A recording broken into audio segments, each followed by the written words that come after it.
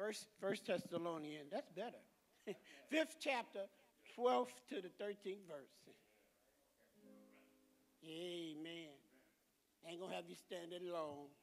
Amen. Everybody got it? I see everybody still looking on their phones. Amen. The people who got their Bibles, open it up real fast. Amen. And we urge you, brethren, to recognize those who labor among you and over you in the Lord, admonishing you, and to esteem them very highly in love for their work's sake. Be at peace among yourselves. You may be seated. Amen. Today's title for this lesson is Celebrating Our Faithful Shepherd.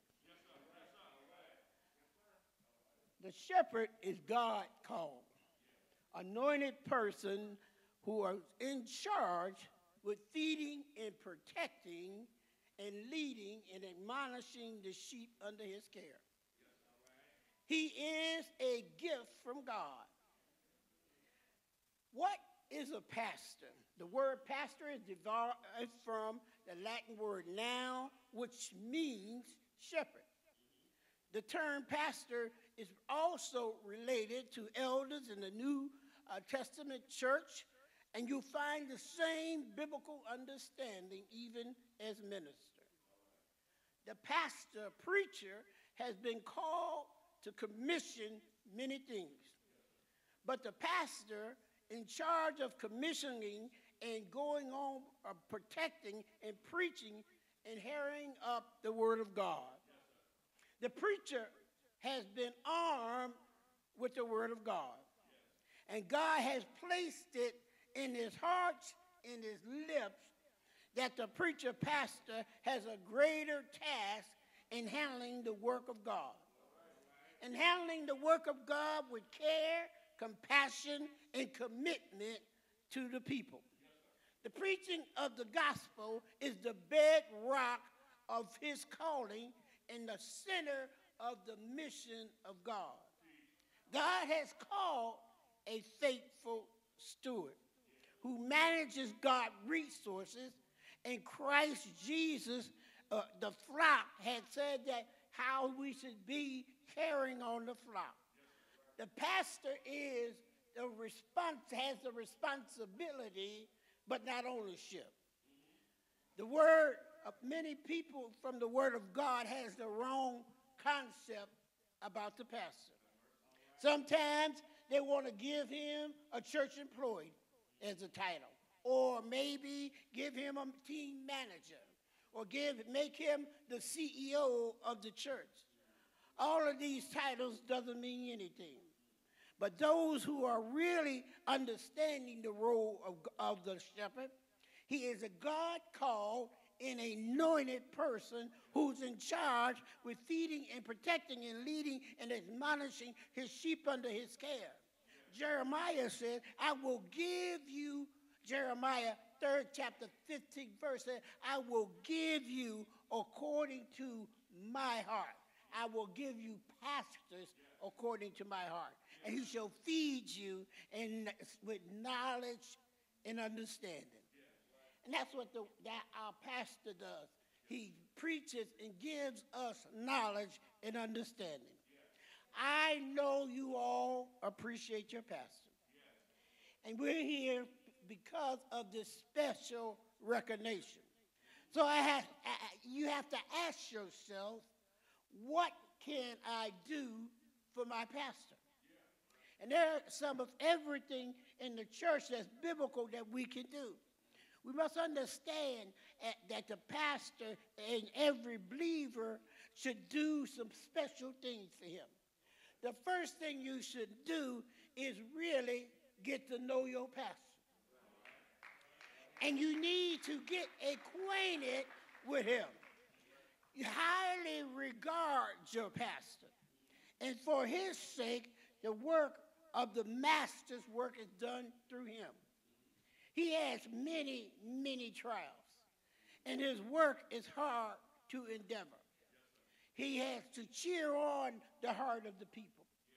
Acknowledge the fact that your pastor is unique. Somebody say amen. He has his own personal style, his own personality, his own gifts and traits. It's all unique to him. So just let him be who he is. Don't start pulling out a measuring stick or anything. Throw that away. The best thing you can do to know your pastor is take some time and sit across the table with him and have a conversation. The next thing we should understand that we should highly regard our pastor. The Christian ministers who preach the whole truth, who labor in the word with doctrine, who's entertained more than with respect. The apostles commanded to esteem the pastor abundantly and superabundantly. And they're able to be done through love. I've seen many men at Mount Pleasant who love the pastor. They reach in their pocket and they pull out some love and put it in the pastor's hand. Come on, somebody. And then there are the women of the church who love the pastor and delighted to serve. They are delighted to serve the pastor and his wife. Now, women get so happy in trying to serve the pastor, they serve him with food. Amen? They serve him with baked goods. And I want you to understand, they love and they don't ignore him. Now, I pastored for 22 years, and I came in weighing 145 pounds. But after the love of the women in the church serving, I was up to 160. Now, I ain't going to tell you what I am now. Let me tell you, at one time I was preaching the word, and I talked about how David said, taste and see how the Lord is good. And I messed around and said, I love pies. I'm a pie person. I like apple pie. I like pecan pie. I told him my favorite is lemon meringue pie. Thank you, Jesus. I went on and preached, but Monday, somebody brought some lemon meringue pie to the house. Then they bought, and when I came home, my wife had 2 lemon meringue pies. On Wednesday, 2 more lemon meringue pies showed up. Friday, there was another lemon meringue pie. I didn't know what to do. The wife was like, you shouldn't be talking about what you want to eat. You got to watch it.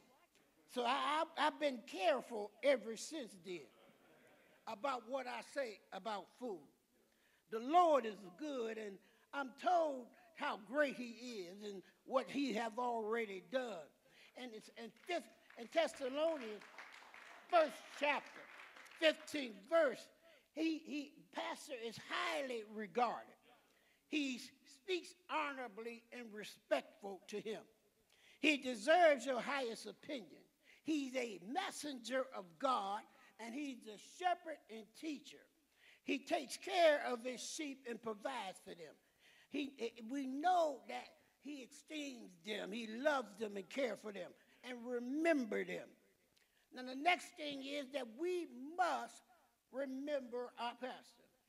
Remember him at the throne of grace. And remember the fact that it's been said after the pastor has been serving the church for a long time, the whole church takes a bit of his style and personality. As we look at the pastor, he has certain styles and personality. Look at all of y'all. Come here, Pastor. I'm going to do like you. All of us got the same personality and style that Pastor Simmons has. Amen? Amen. We have the same styles and personality. Look, he loved football, but not just football. He loved the Cleveland Browns. Amen. Come on, come on. So as we look around our congregation, we see all of us who came in and taken on the personal styles of Pastor Simmons. We know this to be true, that churches can come through and work with the pastor. And through prayer and that imprint of the soul, we take on the same.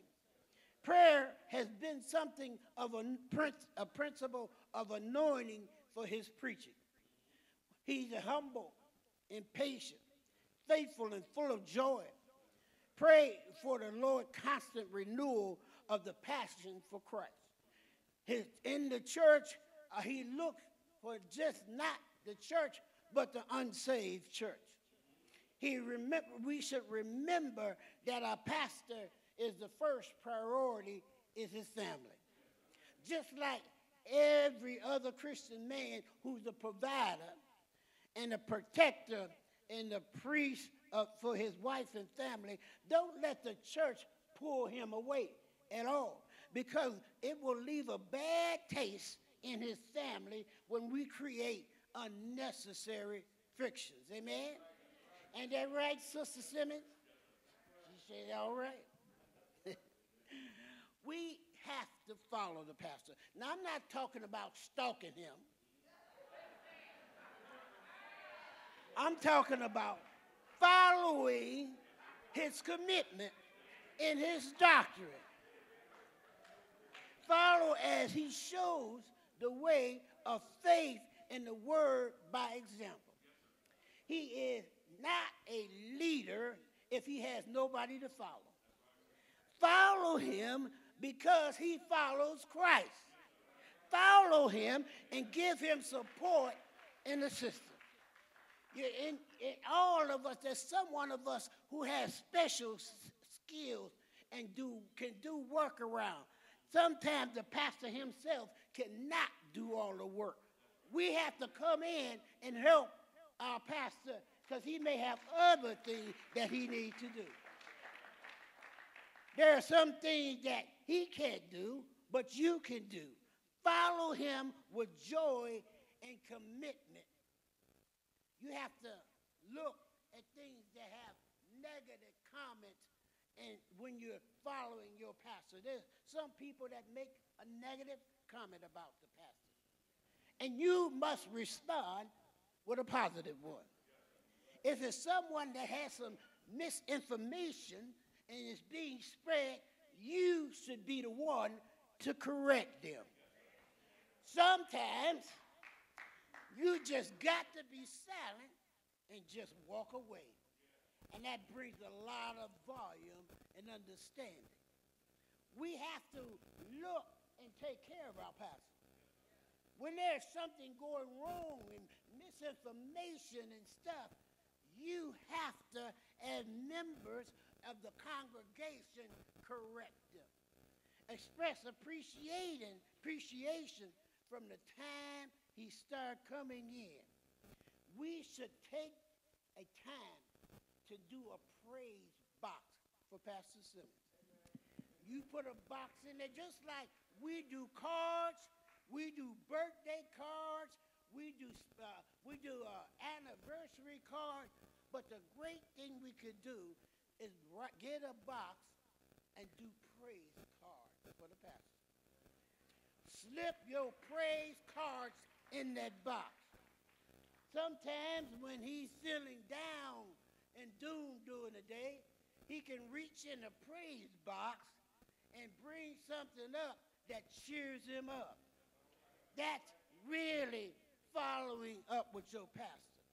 More than praise, he's a hard worker. And we celebrate him for that.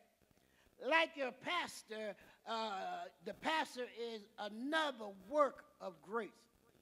He's fellowship and witness with the truth. The flesh and blood and testimony of the goodness of God. We have lived a life shadowed under the cross, wanting to know Jesus Christ and the power of his resurrection. Open your mouth and pray and bless him and give good words and gifts to him. You got to be a follower of faith and a sharer of the good news. The pastor wants to know you better. He wants to know his members better than they are. We want to be more Christ-like and help others to do the same. I want us to know to live beyond human limits that empowers us by the Holy Spirit.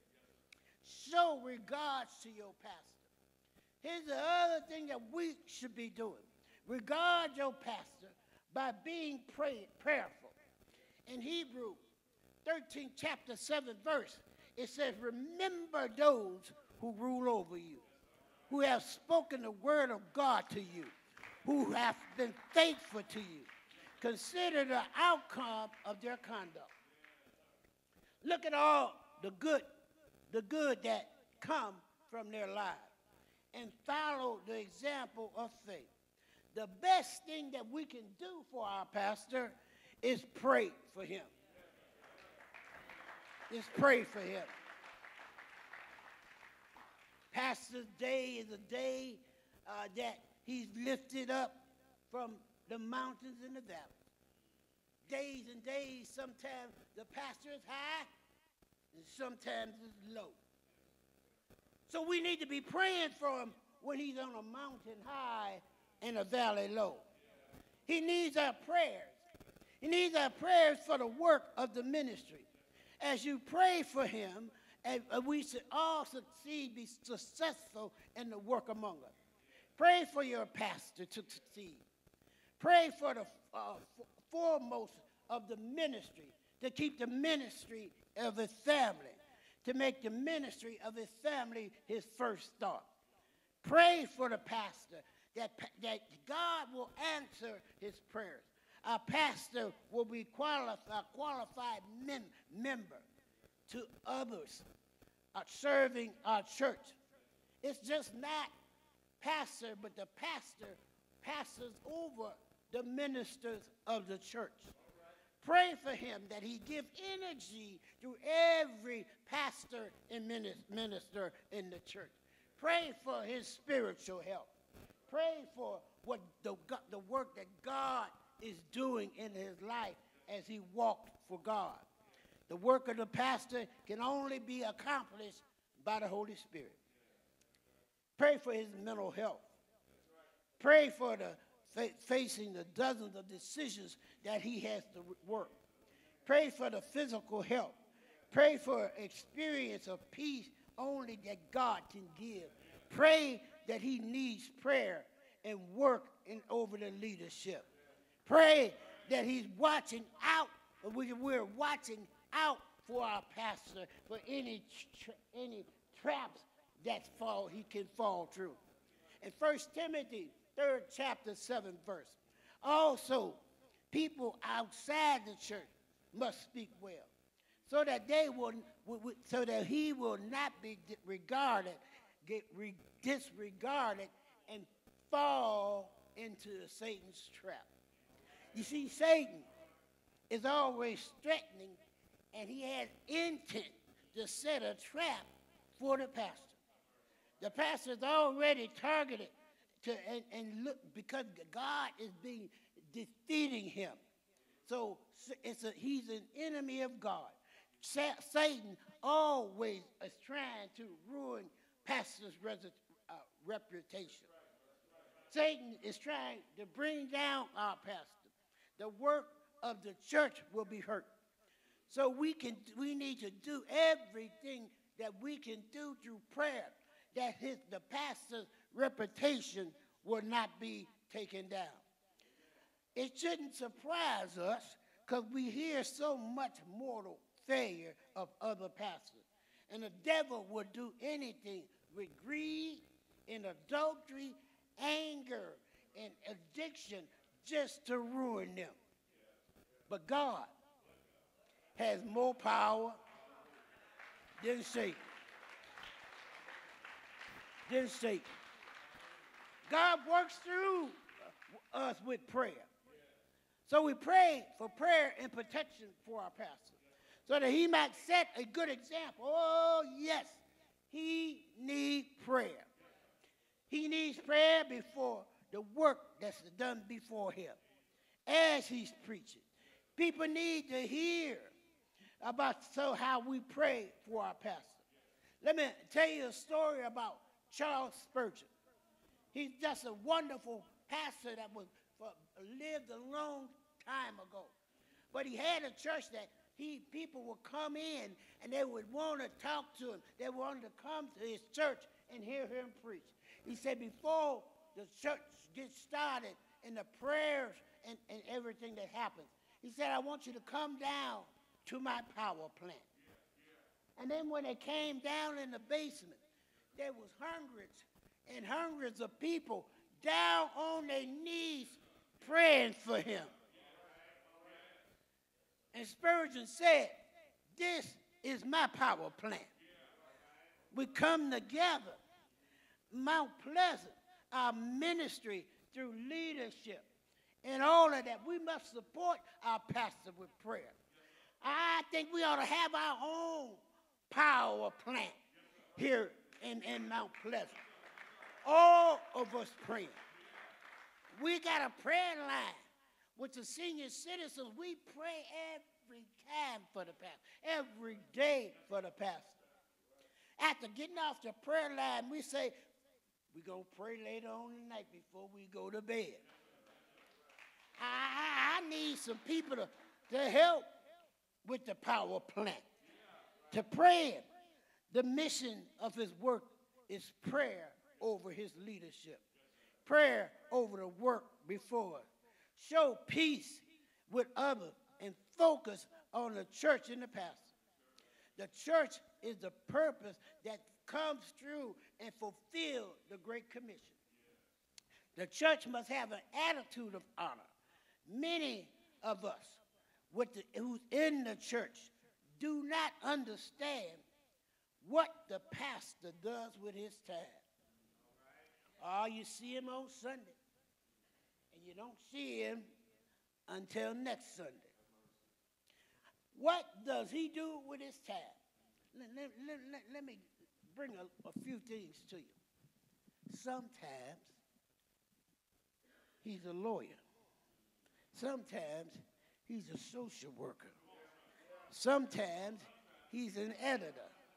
Sometimes he's a bit of philosopher and entertainer. Sometimes he's the front man in public function. Sometimes he's supposed to be the scholar. You know what he does? He visits the sick. He marries people. He buries loved ones.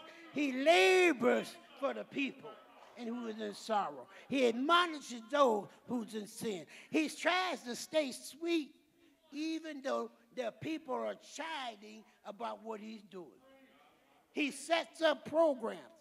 He brings together and appoints committees. He spends considerable time keeping each of you out of each other's hair. Between those times, he's preparing to preach his sermon. We are here because we're celebrating a faithful pastor. We came here today to celebrate the pastor because we personally know the pastor. We came today to celebrate and esteem how he highly works. We came here today to celebrate and remember the faithfulness. We came here today to celebrate and follow his leadership. We came here today to praise because he teaches and preaches and it's worthy. We came here today because he deserves respect. We came here today to celebrate his sacrifice that he deserves and his appreciation. We came here today to give double honors because he does well with his church. When we come here to bless the pastor, we bless ourselves. When we're blessing the pastor, we bless ourselves. More than that, when we bless the pastor, we begin to also praise God. Over in Ephesians 6th chapter, 19th verse. Pray also for me whenever I speak. Words may be given so to me. For I am fearless and be made known of the mystery of the gospel.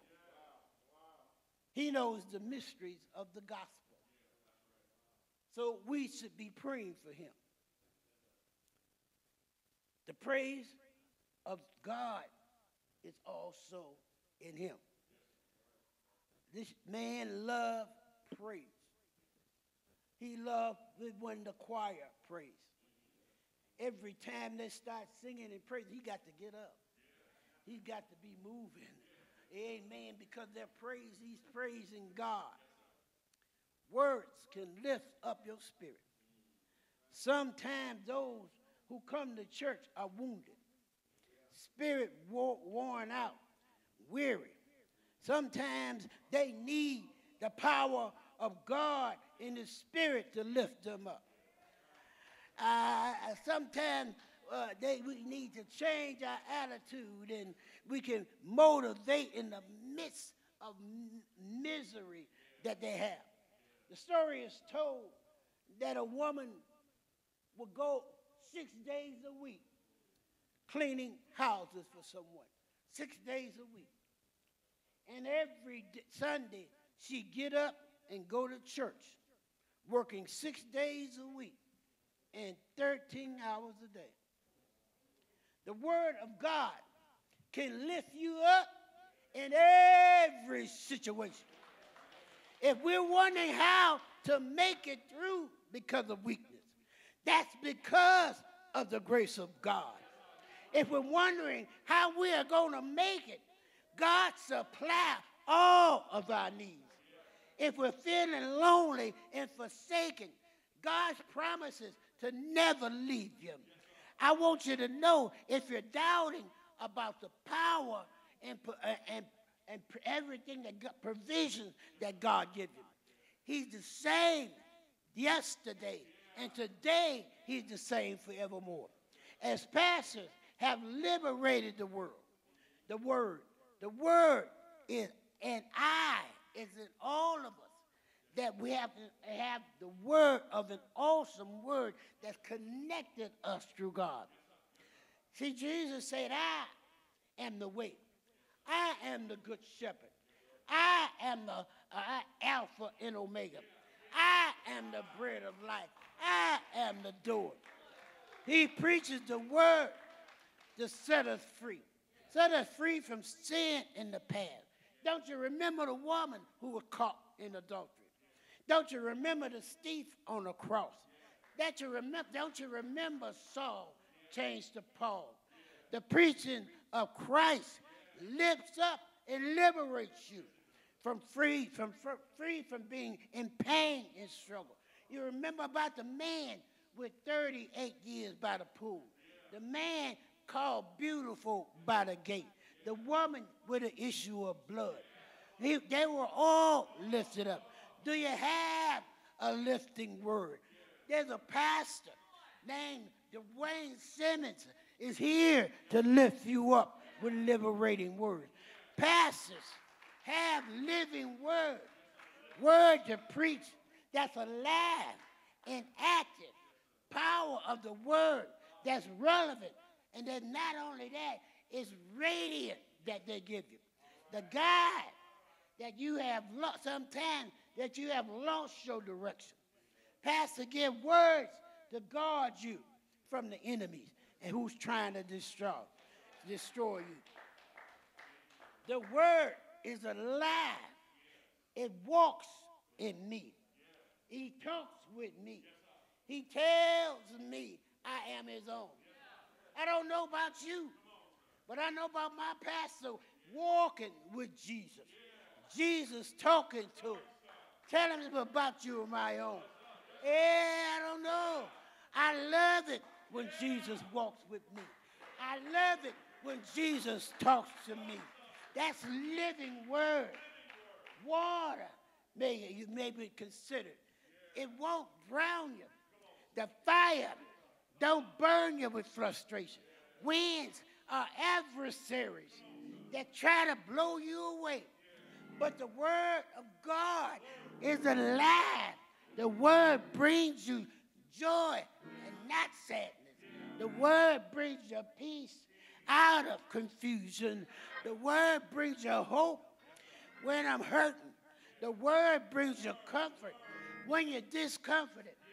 It's alive. The word is great and alive. They nailed him to the cross. They put a spear in his side. They buried him with a tomb.